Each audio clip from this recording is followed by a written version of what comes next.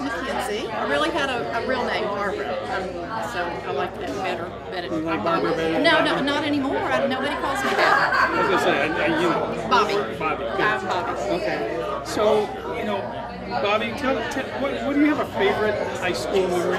Probably cheerleading. That was the biggie our senior year, to be, you know, try out for cheerleading and get elected to the cheerleading squad. That was fun. A funny thing I think of is how we had a different boyfriend about every 2 weeks, or you know, dated somebody for 2 weeks and then bam, he's gone, have another one, and we just passed the guys around. I think the guys did the same. I know.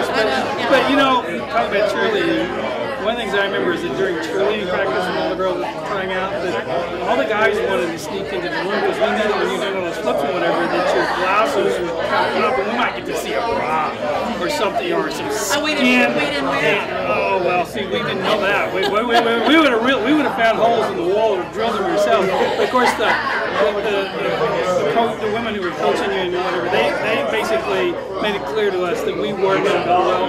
You know, the nuns made y'all feel so unwelcome because we had a couple of nuns who would stand at the door on Jackson Street, and after school the Catholic guys would drive by just trying to get a glimpse of the girl. And we had this nun out there that would go, guys, out of here, out of here. Just like chewing off flies, right? Yes. One of the things I remember about you, Tony, was that when we were in high school, you could really play the piano. You know, we all really enjoyed that. And as somebody who's totally a musical, I was kind of a little bit jealous, I have to say, that somebody had that much talent. Yeah. So how long did you play? I mean, did you keep playing? Pretty much. I've kept playing. I took piano lessons as I was growing up, and I actually majored in piano in college for a year. And I realized I probably couldn't make a living at it, so I switched to accounting. I mean, you can't get much farther away from music than accounting.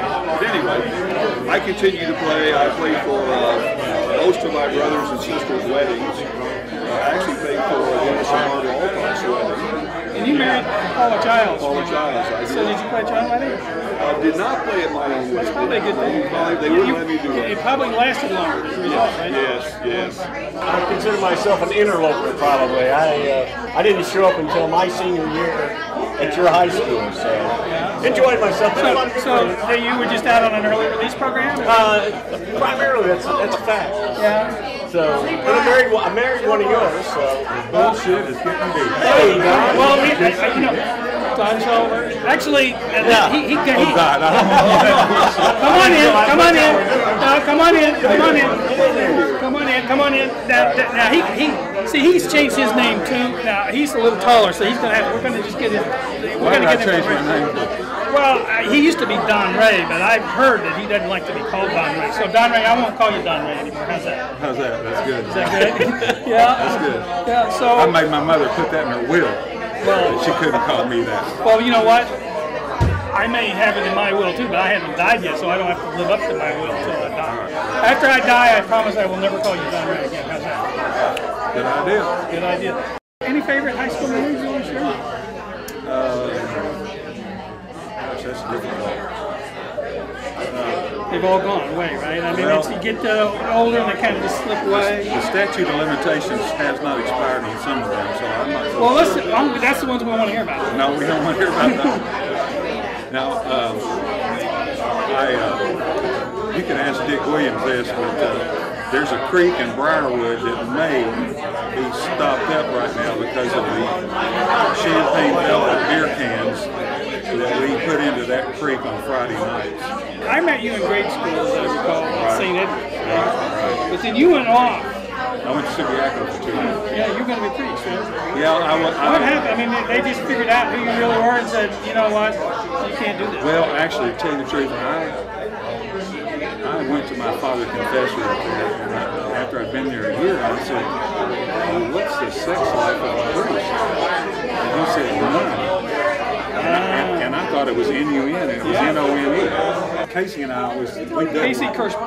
We always doubled a lot. We went to grade school together and lived a couple blocks apart. And Casey would always come down and pick me up. We would go on these double dates. And my mother, who was probably one of the most devout Catholics I knew, would always give me one thing to do before I left the house. She handed me a rosary. And she would say, now, you two can say the rosary before you go pick your dates up. And I know you did that every single time, right? Well, this is the sad part. Mom, I hope you're not listening. So we would get in the car, and Casey would look at me, and I'd look at him, and he'd say, okay, 1, 2, 3, the rosary. And that's what we did. And so when I got home, of course, Mom would always say, I'd hand her back her rosary, and she'd say, did you say the rosary? I said, yes, ma'am, we said the rosary. Good for you. Terrible. So I think that's great. You were very truthful, and you. See, I was wondering when you told me this off camera, I was wondering how the rosary would work on a date. Is it a sin to kiss a girl if you have a rosary in your pocket that your mother gave you to keep you from kissing that girl? No, you hang it on the mirror. But that's the story. Mom, it's okay. He's grown man now. Casey, it's okay too. I know you're up there too. You're probably laughing about it. All right, thank you. All right. Anything that went on in high school that you remember you'd like to share? We don't want to send anybody to jail or anything, so we want you to keep it, stuff that we can. Let's see. What do I know about high school? I was in English class with Father O'Donnell. Okay. I'm trying to answer a question, and somebody behind me is heckling me. You're kidding. And I turn around and tell him, go to heaven. Father O'Donnell heard go too. And out of his desk he came, told me to get my books and get out. Biggest mistake I ever made in my life. I went to the door and I turned around. He hit me on the right side of my cheek and on the left side. And I'm out in the hall laying on the ground, picking my books up and apologizing to his bathroom. And kept moving around because I didn't want to have a stationary target. So I know one of the stories about Father O'Donnell was that he used to be a boxer. So it sounds like you got first-hand experience. Oh, heck yes. He had to pass his hands. I've ever seen pretty sure. I want to hear about your boxing career, especially your boxing. He's not going there. I want to hear about because I hear you roughed up a few guys. That's all apocryphal. No, that's all apocryphal. I've been on your Facebook page, and one of the things I figured out from your Facebook page is that you were really good friends with Santa Claus. Oh, yeah. Any dirt you can share about him? I mean, I heard this song once. I heard this song once about this kid who saw Santa Claus kissing his mom. Does he get kissing a lot of moms? Hey, let me tell you, he's running with the elves. Yeah, You gotta watch him now. I believe that. I mean, I'm wondering if maybe when this guy comes into all these homes late at night. I mean, I'm surprised he doesn't kind of get shot. Actually, what I have heard is that just like Clark Kent, it took me a long time to figure this out because those glasses got my way.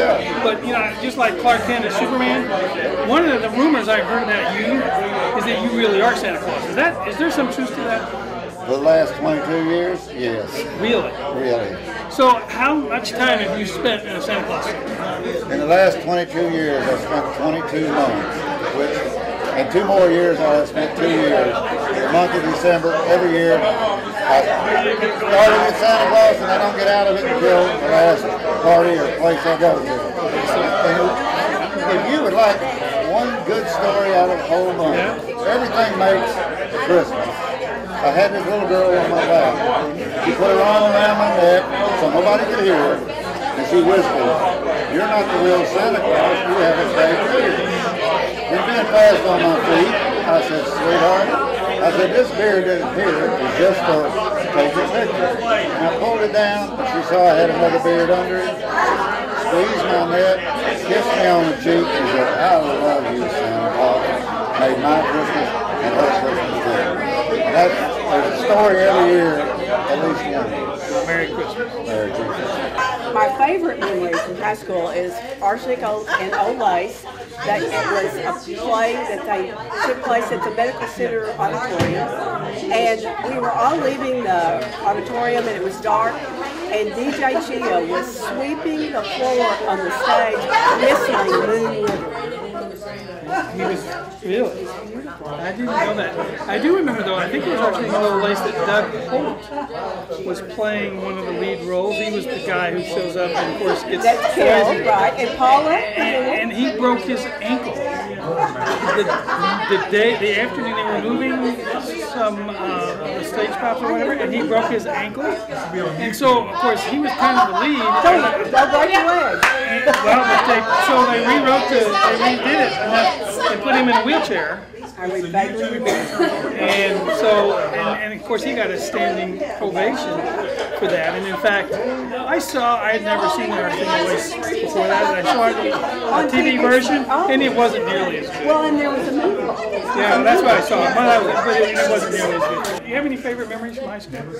Oh my gosh, I guess my freshman year because it was all so new. And I was a cheerleader that year. It was really exciting. Yeah. And anything else? I mean, anything about that freshman year specifically? I know that it took me 2 hours to get to school and 2 hours to get home every day because I rode a bus. And you rode the bus, the city bus, and you rode it down to 2nd and Main and transferred to the Pulaski Heights bus and then reverse in the afternoons. So I have to ask you the question I've been asking all the other girls because I'm really curious about this. I've noticed that a lot of you have changed your last names. And I'm thinking that there must be some sort of mass witness protection program. You're catching on. Yeah, those nuns are running a still, right? That's right. Well, cool. I hope it was good. I noticed the girls were always kind of happy, so maybe that It was on the back 40 back there. Was it? Yeah. Oh, good. Well, I'm sorry I didn't share it. Any love things you want to tell us about? Love. Weren't you in love? I mean, we were all in love in high school. You're right. Here for one. That's true. Oh, yeah. Yeah, Sonny Wilkerson. Sonny was a cool guy. Yeah, I knew Sonny all the way from grade school up, and he and I worked at the drugstore at Web Pharmacy together, and drove to school a lot together and hang out together. So. When I talked to him last, I talked to this.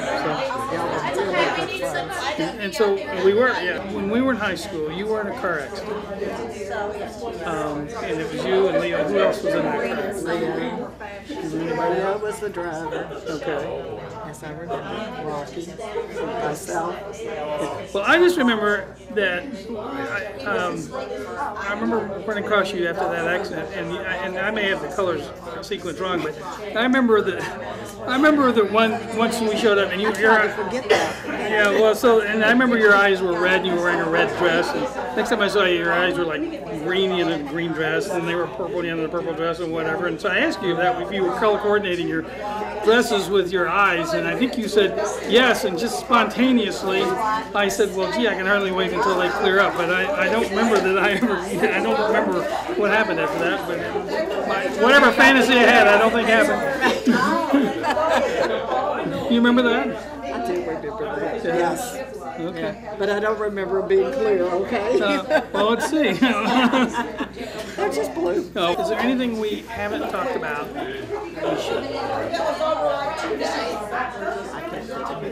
Is there anything that we shouldn't have talked about that if we did, people would have fun listening to? But we won't talk about them, okay? Well, why not? This is that's the good stuff. Is the stuff nobody. Well, I can't talk about that. Okay. Well, thank you very much. Don't have anything. Well, I don't believe that. I'm going to keep it to myself. I don't blame you there. But I know because I know you're a fun lady. And I live in New Orleans, so I'm Oh, well. going to keep things to myself. Yeah. I have tons of memories of Mount St. Mary's. I met some of those wonderful people. Had some of the best teachers and many, many fond memories. I played basketball there. Did Sister Declan's class in chemistry, and she would say, now let's go from what we don't know to what we don't know. And did you do that well? Did you ever blow the lab out? Because I didn't want to make a mistake. Big deal. 5,000 cases in my career.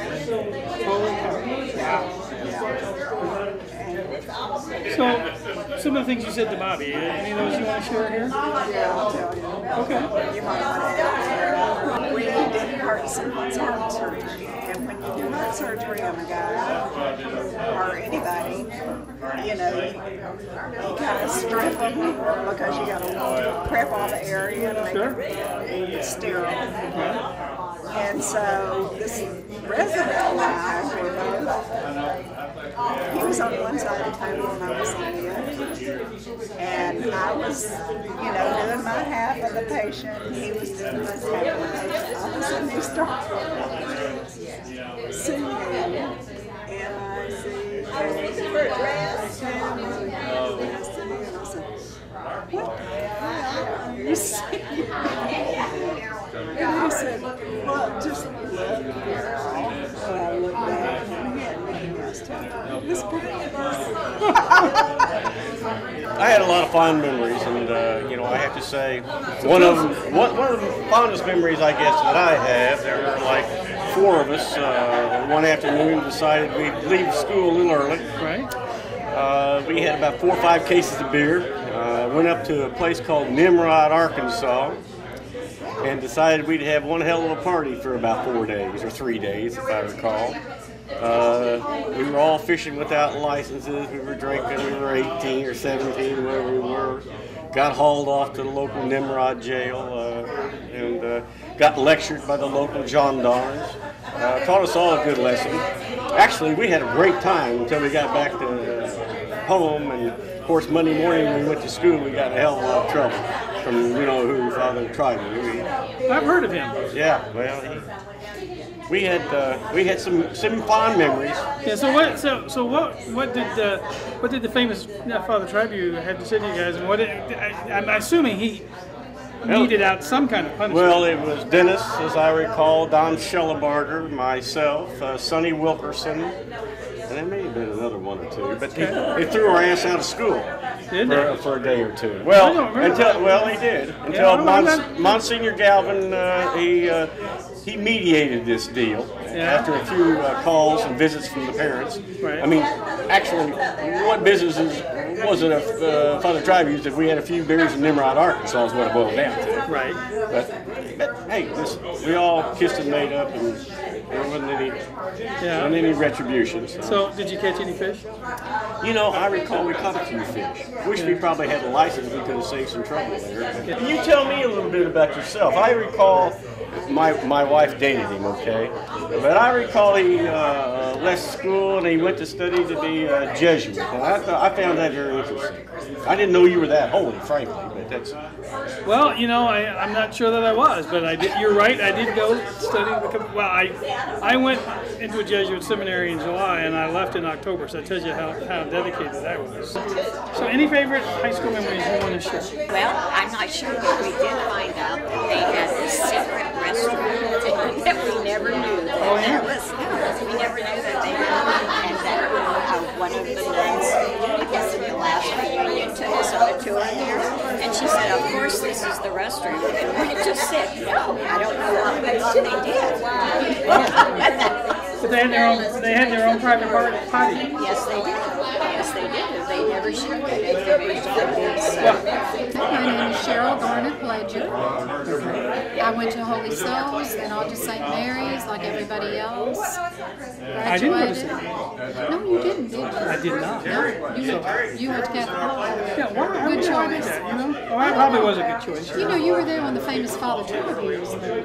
I was. You know, I was. infamous, famous, whatever you might want to call it. Yeah, I was there. Those were golden times. Amos, any favorite memories from high school? We could talk about our initiation to Catholic High. You know, what happened during your initiation? We got to sneak around and the seniors tricked us into squeezing bananas in the toilets. And Oh my, I think that was supposed to be something else. Huh? that's right, and then they would play like Father Tribune was coming and they'd shuffle you out the door and all of a sudden it'd all be over and they'd take the next poor sucker and bring him in.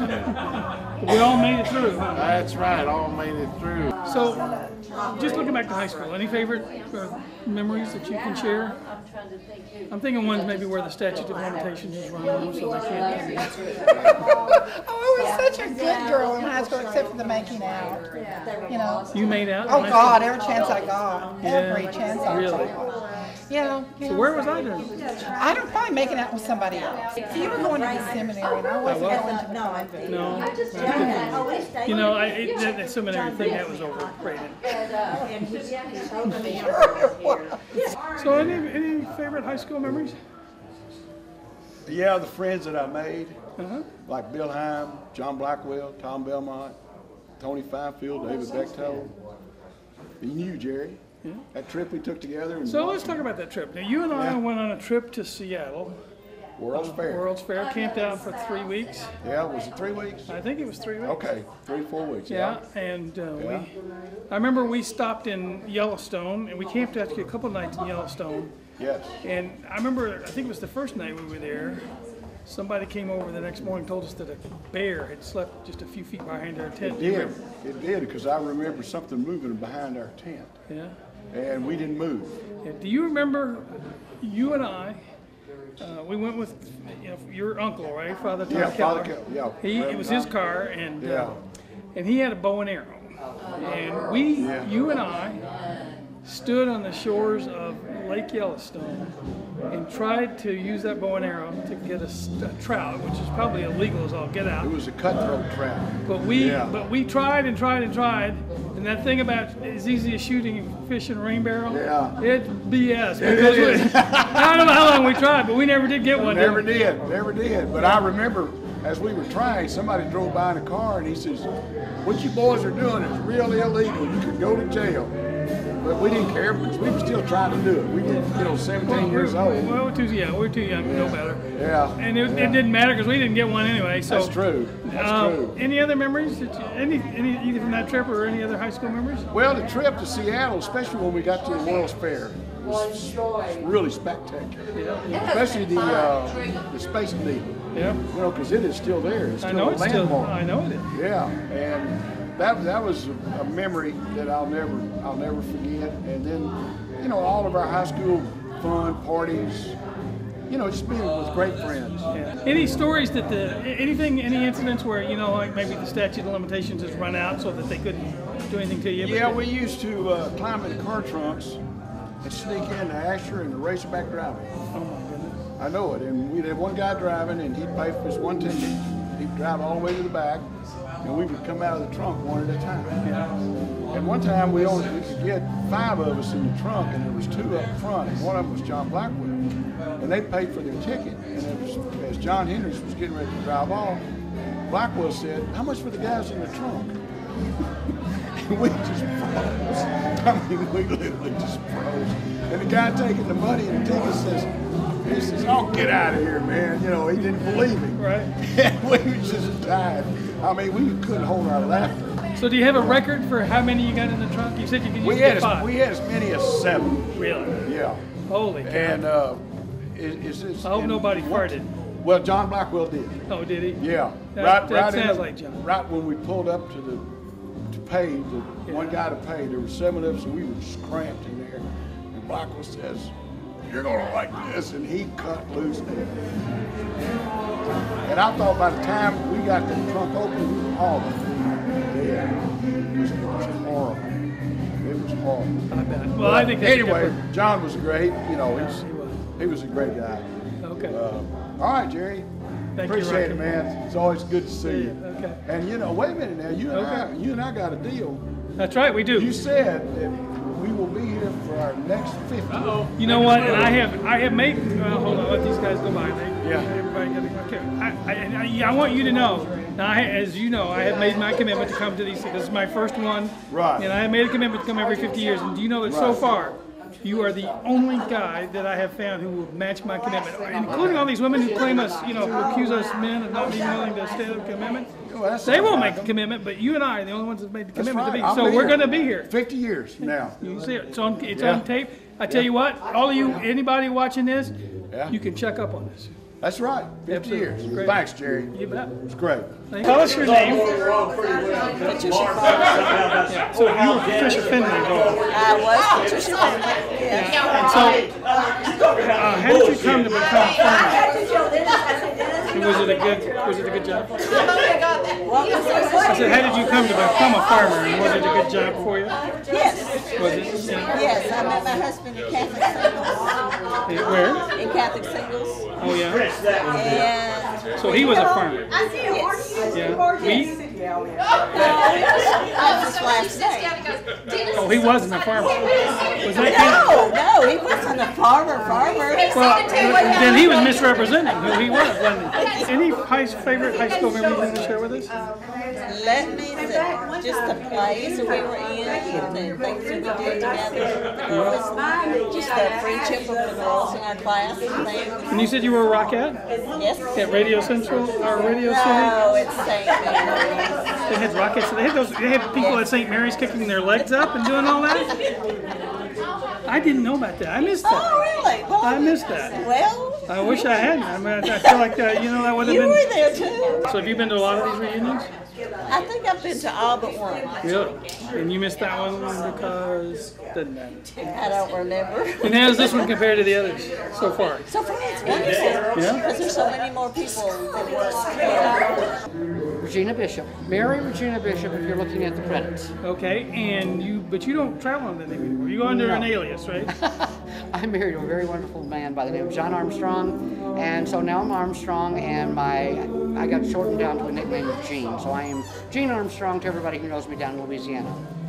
Okay, so that's where you're hiding out? That's where I'm hiding out, is in Baton Rouge. Yeah, so now, if you want to know the inside story, sure, I do. You guys have been talking to all the Dave students, sure, and right. you've been talking to the Catholic High guys, right. But you all didn't talk to the boarders. So talk to us about the boarders. I always figured y'all were up to something. Oh, we were. What were you up to? We had everything. Well, if you ever saw the movie Where Angels Fear to Tread, that's our story. Okay, so tell us about it. Well, we gave tours when the nuns were at Vespers. Mm-hmm. We used to give tours through the convent, so the boarders could see that nuns really were human, yeah. And they actually lived in normal, places. Yeah. And I was sacristan of the chapel for 4 years that I was in high school, and I can tell you that altar wine doesn't taste a thing like good wine. Oh yeah. It's just barely passable, yeah. But it's whatever Monsignor Keeney and Monsignor Murray liked. Okay. Well, I do have a question about that. Yeah, you just brought a point that these nuns. I always thought these nuns were up to something that they weren't telling us about, and the reason I always thought that is that I have noticed that over the years that a whole bunch of people from Mount St. Mary's have changed their last names. And I'm wondering if there's not some sort of mass witness protection program that's led them to change it. Yeah, it's called matrimony. Matrimony. Well, but you're saying because they got married? Yes. Well, us guys got married. We didn't change our names. No, my name lent itself to some very terrible, what would you say? It's not interpretations, it's pronunciations. Yeah, okay. And so I kept getting shortened to Gina, and then I became a professional headhunter, and Gina was just not conducive to headhunting. Gotcha. And so it became Gene. Okay, so they weren't running a still or anything over there. You said they were doing this. You said you were taking these tours. I mean, I'm thinking that y'all found something there that you're not sharing here with us. No, they were living a normal nunnery life, but we had a very interesting life. We were living almost a semi-nun life, okay. But it was like we had 27 little mothers. It was genuinely a very loving environment to be in. I was very fortunate to be a boarder at Mount St. Mary's. Although the nuns at times thought I was, especially the Newfoundland nuns, thought I was the devil incarnate, okay? For example, they made me junior fire marshal. And we always had fire drills over at the school. Right. But we had 81 boarders, and we had 27 nuns, some of them that were prehistoric vintage. And it dawned on me we had never had a night fire drill. No. So, oh, now you just can see what's coming. Yeah, let's hear this. Okay, 1:30 in the morning, I'm a sophomore in high school. Right. With my almighty authority, I don't have to tell anybody. Okay. All I have to do is ring the fire alarm. Oh. It spilled 81 boarders and 27 nuns out, and I thought I was going to get roasted right there on the driveway. Well, did those nuns wait and put on their habits, or did they come out? They came out in house coats, and they got on the coif and gimp. Well, they got on the coif. They never put on the gimp, but they got on their house coats and everything and came out. And the person who actually saved my life was the chief of police of Little Rock, who, thank God, spoke up and said that he had been worried about this for many, many years and wasn't sure how to approach it, but he was to the point he was about to demand it in the terror. Well, good for him. But you know, I have my own fire marshal story, not nearly as interesting as yours. But when I was at St. Andrews, and I was probably about the 6th or 7th grade, and we were named fire marshals. You know, and it was kind of, I felt like it's supposed to be an honor. And I remember we were given this little checklist to go around and check for, you know, things that are safe or not. Well, we thought we were supposed to really fill it out, so we went around and we found these oily rags in this little storage closet under the stairway. So we marked that down. And you know, I don't think we were actually going to be fire marshals after that, because that report got redone, and it was pretty clear to us that we were not supposed to have done that. Well, believe me, if it hadn't been for the fire marshal, Sister Declan and Sister Ida, they would have roasted me alive. Other things that we did that the day students never saw is the boarders had hootenannies, we had marshmallow roast. It was just one huge family-like atmosphere of having like all these sisters. And we had a special relationship with the nuns. Cool. For example, on Mercy Day, the nuns would actually put out white tablecloths in the dining room, and they would serve us instead of going through the cafeteria line. And then afterwards, we would go upstairs while they were in the refectory, and we would put everything together, and we had a play that we did especially for them, using every student. Wow. That was a boarder. Cool. And so we had this really special relationship with them. We could be loving and otherwise. Now, stories. The night of graduation, they would not let us sing our alma mater. Why is that? Because they were afraid we're all going to cry on the stage. Remember this, Maureen? And the curtains came closed, and not a person, nobody ever said anything. We just stood there, and simultaneously, we started singing the bells of St. Mary's. Well, my best friend, Eileen Whitting, who's not with us tonight, but Eileen Whitting was a person who contested emotional outbursts. She slips out and goes up and does something that every class has always threatened to do. Which is? She rang the angel. Well, she tolled the Angelus bell, and it was told to me because I heard it. She didn't ring it. There's a difference between a ringing and a tolling. Okay. Okay. And she pulled down the cord, and she literally was lifted up by the cord. I understand she looked like one gigantic marshmallow in her white evening gown, going up and down on the bell, and it tolled at 10 o'clock at night and just rolled across the hills of Little Rock. Bishop Fletcher was coming up the driveway. The nuns were freaking out, okay? Right. They were just humiliated, and Bishop Fletcher was so cool. He said, you know, this is so appropriate. The ending of one life, the beginning of another. Cool. Tell them how you were always worried that you had failed every test. This is our A+ student. And she would freak out every time she had just blown the test. Okay, so tell us your name, Maureen, and then any stories you have. But I want to hear that one. Okay, so let's come over here. Okay, so tell us your name. And look at that camera, because okay, so. Okay. Oh gosh, I'm gonna laugh. Maureen Moix Elms, and class of 62. Can't believe it's 50 years. You know, it's interesting, a coincidence, that almost everybody I've talked to tonight graduated in 1962. I'm not sure why that is, but anyway, that's cool. Okay, so anyway, so I interrupted your story. Oh, well, like Jean said, No, don't. I don't know how this will get edited. I don't know how this will get edited. So don't say like Gene said. Just tell me stories. Okay. Are you going to edit this? Yes, I am. Okay, good. Okay. Well, St. Mary's, I learned a whole lot that's, stood me well for everything I do today and have done. And so I'm very grateful for that. But at the time, I went and I worried about all the tests because the nuns were really strict. But I did learn an awful lot. And you were an A student? Well, I was salutatorian of the class. And you worried about your test? Yes. Okay.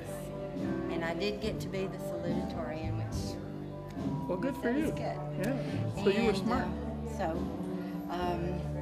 Yes, it seems so. Yeah. But I worked hard for it. So any deep dark secrets that you could share with us? That nothing that's going to get anybody in trouble, but any. Well, someone just told me tonight something I didn't remember that I did. Which was? Well, in the freshman year, they said some people were going on trips. Like one girl was going to Ireland, and somebody else was going to Switzerland, and all. And so it was my turn, and I wasn't going anywhere. So I said I was going to Timbuktu. Oh my! Because I didn't know what else to say. Well, if I'd have known what I know now, I would have told them I was going to Cartagena. Oh. So, because that was being more exotic. And I did go to Cartagena. It was one of my favorite places. Oh, it was great. I never thought in my whole life I would go to someplace so exotic. Hello. We're on. We're on? I have no lipstick on. No, but he's got the damn thing turned on. It's me.